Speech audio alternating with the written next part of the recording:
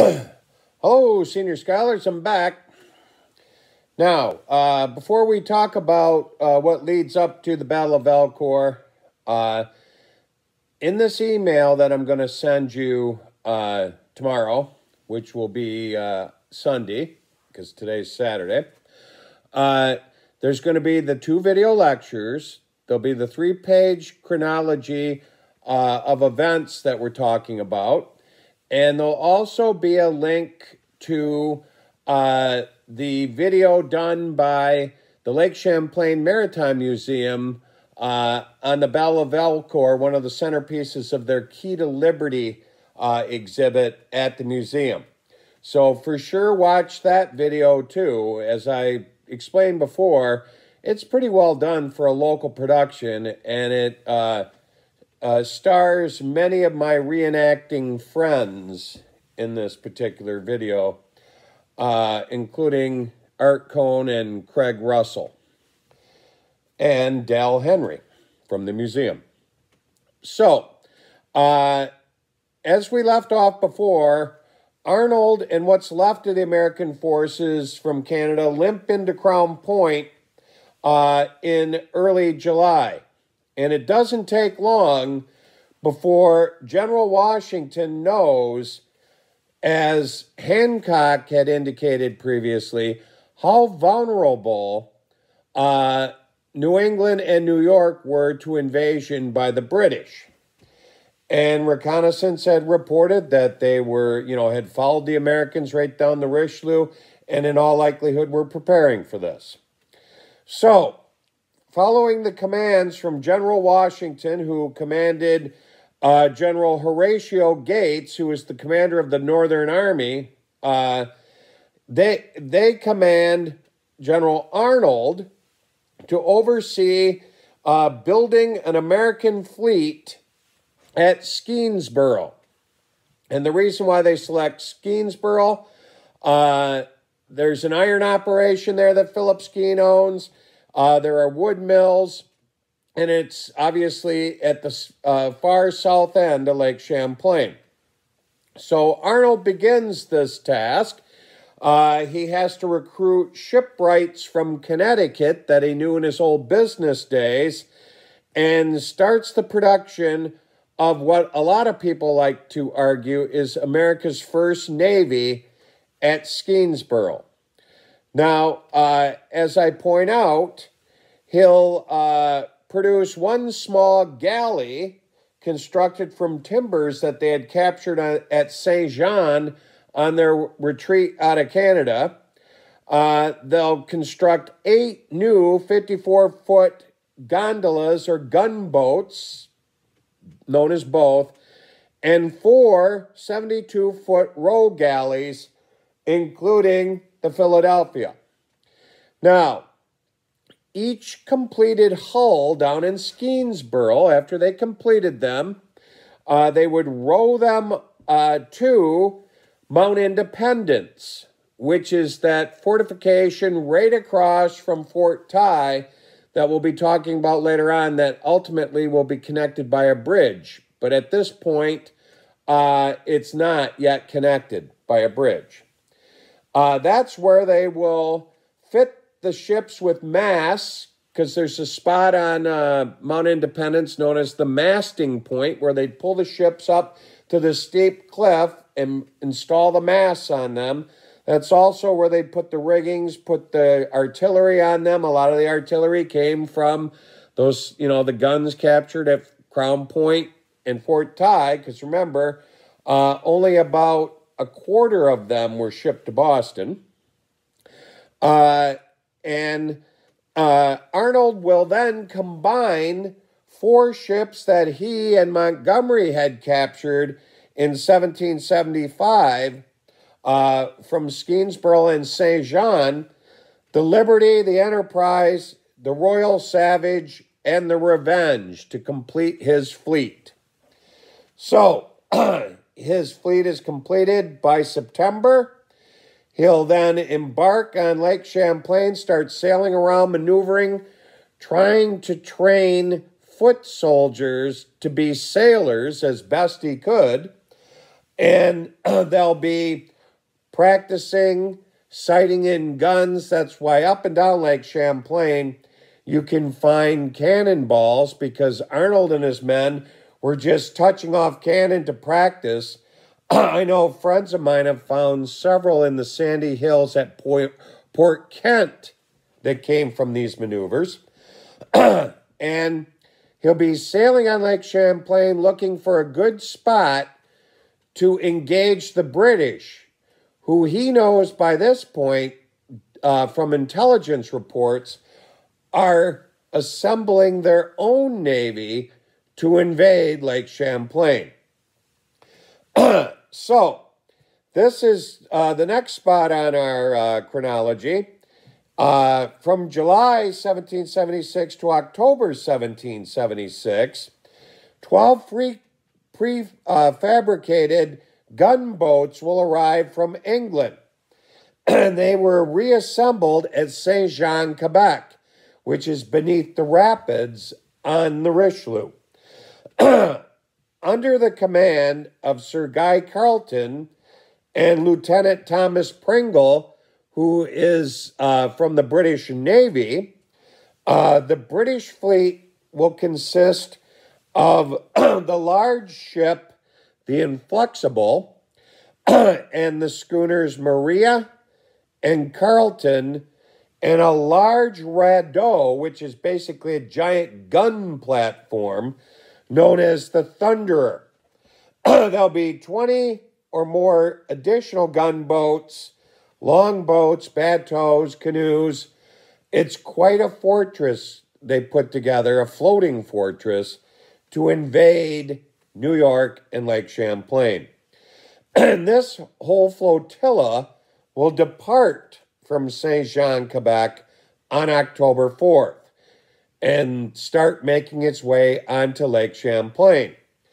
Now, British intelligence reports have indicated that Arnold had built a fleet, sort of a ragtag fleet, but a fleet nonetheless, that they were then searching out to engage, which they thought would be easy pickings to conquer the waters of the Champlain Valley.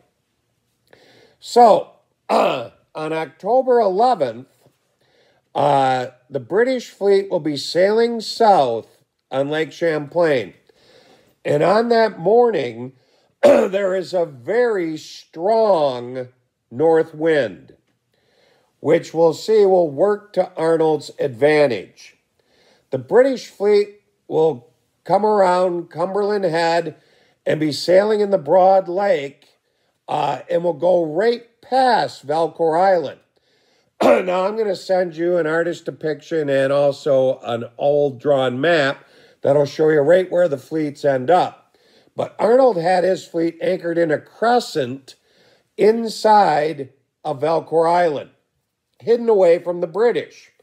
And it was basically a crescent that, as you'll see on the map, goes from approximately where, just south of where the Peru dock is now, the boat launch, across to Valcour Island to a place known as Indian Bay.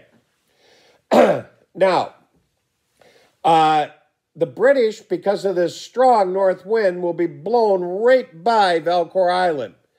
And Arnold will have to send the Royal Savage out to get their attention, because they didn't even know Arnold and the fleet were back there. The Royal Savage sails out south of Valcour Island. The British spot her around 11 a.m., and the battle begins. The Royal Savage, unfortunately, when it was returning to where Arnold had the fleet anchored, ran aground on the south end of Valcour Island on a reef. And that's it for the Royal Savage. She'll be out of commission. Arnold will have to send boats over to evacuate the men. He loses one of his main ships, really not even in battle. So, the battle begins. They fight all day. once the British get in position, because they had to tack against the wind to get into position in Valcour Bay, their superior forces wreak havoc with Arnold and his fleet. Arnold will lose 60 men killed during that day on October 11th. And he, as I mentioned before, loses the Royal Savage right off the bat. And the Philadelphia sinks in the center of the channel between the mainland of New York and Valcour, where she'll later be rediscovered by Colonel Hagelin, and that's how she ended up down in the Smithsonian on permanent display that many of you may have seen before if you've been there. Now, so Arnold calls a war council, as it's known back in this day, with his officers, Colonels Waterbury and Wigglesworth, and he tells them he's got a plan. Now, you'll see this all depicted in that video quite nicely, so you really need to watch that Key to Liberty video that I'm sending you. Now, he decides what they need to do, because right at sunset, and it's October, fog settled in on the lake. Arnold decides that he can sneak right by the British fleet anchored to his south by hugging the New York shore. Now, the reason why they can pull this off, all of Arnold's ships are flat-bottomed. So they don't really have to worry. They don't draw much water. And on that side of the shore, they'll be able to row by the British fleet, which is anchored out much further from the shore because they're being cautious. They already saw the Royal Savage run aground, and they don't want that to happen to any of their ships. So as you'll see in the video, and as I mentioned, Arnold will arrange his ships in single file with the Trumbull at the head of the column. His men will wrap their sweeps, which are the big oars, in oily rags so they don't creak and make noise while they're rowing. And then at the back of each ship, or the stern, will be a small hooded lantern that can only be seen from directly behind it. So that way they can follow each other, and you'll hear about this in the video. They pull this off. They sneak right out of there in the middle of the night. Now, there's a couple of reasons. The British were cocky, as usual. They had wreaked havoc with Arnold's fleet. They figured, okay, it's nighttime. We'll rest up, get all ready to go, and in the morning we'll finish them off because they're no match for us. Couple other things happen. Being cocky, Pringle doesn't really put out proper sentries to keep an eye on Arnold and his ships. He could have had men go ashore, keep an eye on from there. He had Indians on Valcour Island that could report to him. He didn't bother. Also, one thing that's going to deflect their attention, they had set the Royal Savage on fire. And it really burst into flames when Arnold and his men were sneaking away because some of the powder on board exploded, which diverted their attention towards Valcour Island, not the New York shore, where Arnold and his men were sneaking by him. It's a brilliant maneuver pulled off by Arnold, to say the least. So, when the morning comes, on October 12th, the British are all ready to just finish off the Americans. Much to their chagrin, when the fog lifts, they discover Arnold's gone. Where are they? Now, I know there's an old wives' tale that many of you may have heard of before. There's that small island just south of Valcour that some locals call Gunboat Island. That's not the real name of the island. If you look on the period map that I'm going to provide you, it's labeled Petite Island back then. Today, its official name is Garden Island. The reason why it's got this nickname, Gunboat Island, is that the wives' tale that's told is that the British thought it was one of Arnold's ships that morning in the fog and blasted it with cannonballs, much to their chagrin, when the fog lifted and they discovered it was an island. That's nonsense. They looked at that island all day when they were battling. They were anchored not too far from it. They didn't fire a bunch of cannonballs at so-called Gunboat Island. Sure, some fire might have ran astray there, but no, that never, ever happened. So, finally, when they do some reconnaissance around the lake, they finally spot Arnold and his fleet all the way down. They had made it to Schuyler Island initially, where Arnold, once they made it to Schuyler Island, had to assess more damage, and they decided at Schuyler Island to take all the guns off the Jersey and the Spitfire and put them on other of Arnold's ships that were left. And shortly after they took the guns off the Spitfire, she sunk to the bottom. That's the ship that the Lake Champlain Maritime Museum about 20 years ago rediscovered down in about 450 feet of water, and it's still rested there today in perfect condition because of how cold the water is. So the Spitfire is another one of Arnold's fleet that still exists. And there's been reports done for the Navy and Congress on plans to someday raise the Spitfire and restore her, but it's a very expensive undertaking. I've read the report. I forget what the price tag is, but it's going to have to be better days in America to where we have that kind of money to spend on that.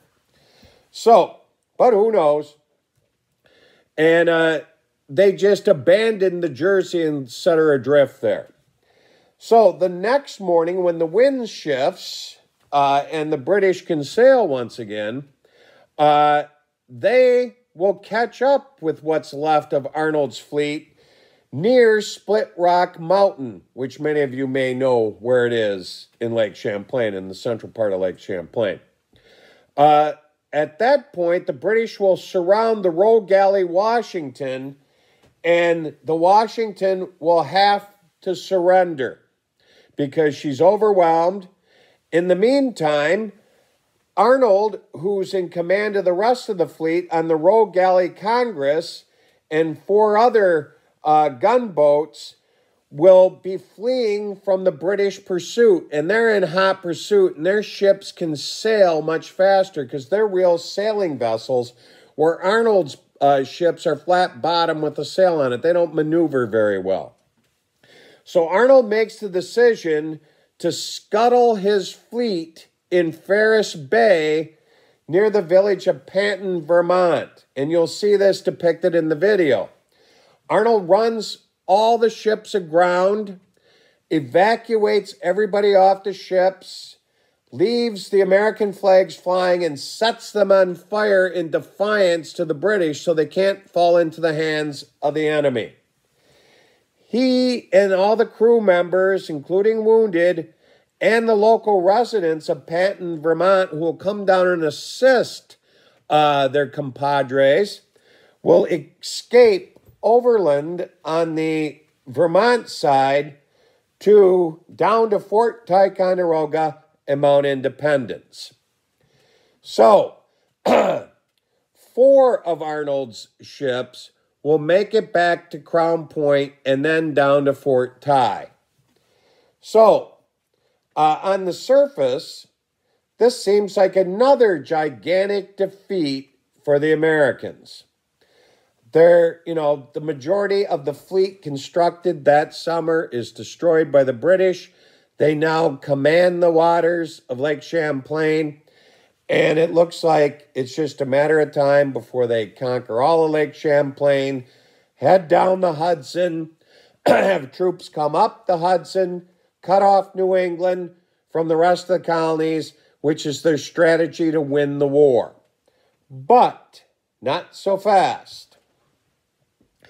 On October 20th, Sir Guy Carleton arrives at Crown Point, which the Americans have abandoned, after viewing by water the American fortresses of Mount Independence and Fort Ticonderoga.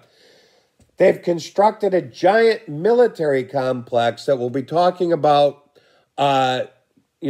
next week in the following classes, not this time, at this spot where they're going to construct a bridge during the winter, and there'll be 10,000 soldiers stationed there. Now, Carleton knows to conquer that installation is going to take a lot of time. It's not something that's going to happen in a matter of days once he views how impressive this installation the Americans have built here. So, by October 20th, snow was already falling in the Champlain Valley, and winter was quickly approaching, so Carleton really had no choice but to retreat back to Canada to the winter quarters at Saint Jean and wait out the winter and then stage the major invasion the next spring and early summer of 1777, which turns into the entire Saratoga campaign that we'll be studying in the future. So, with Arnold in the Battle of Valcour, with his ragtag group of soldiers turned sailors, with the Navy, he either stole the ships or constructed out of the woods of New York, he is able to delay the progress of the British invasion by a full year. This is a case of losing one battle to win a greater victory. That greater victory happens the next year in 1777 at Saratoga. So, by delaying the British that time period, it allows the Americans to fortify more installations and prepare for a massive British invasion, which they do, and they'll successfully repel in September and October of 1777 at Saratoga. But without the Battle of Valcour delaying the British progress, they might have been able to go right straight to Mount Independence, Fort Ty in early October, engage them, defeat them, excuse me, and who knows what would have happened. Obviously, it's all speculation. But that's why the Battle of Valcour is a very important battle, even though on the surface it appeared to be another horrible loss for the Americans. And remember, in the meantime, things aren't going too well in the South for Washington and his forces. So, that's where I'm going to call her quits. So just to wrap up here and to remind you, when you get the email tomorrow, you'll obviously have links to these two lectures, link to the very important Key to Liberty video from the Lake Champlain Maritime Museum. I'll attach this chronology of events and a couple of other things, and then we'll be ready to talk about this on Thursday at 10 o'clock in our next class. So I hope everybody has a good rest of the weekend. I myself am rooting for the Kansas City Chiefs tomorrow because a lot of my friends are Chiefs fans. I'm a lonely Lions fan, so I have nothing to root for. But I'll root for that young Pat Mahomes and the Kansas City Chiefs. So, everybody take care. I'll see you on Thursday. Bye now.